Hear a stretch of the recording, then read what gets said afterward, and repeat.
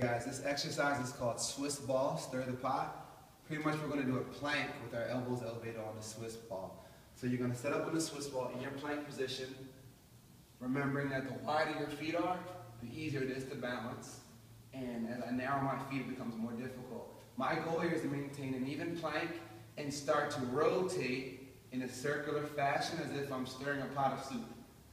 So as I rotate, notice my hip level does not drop or lift. I'm holding that plank, and halfway we'll switch sides.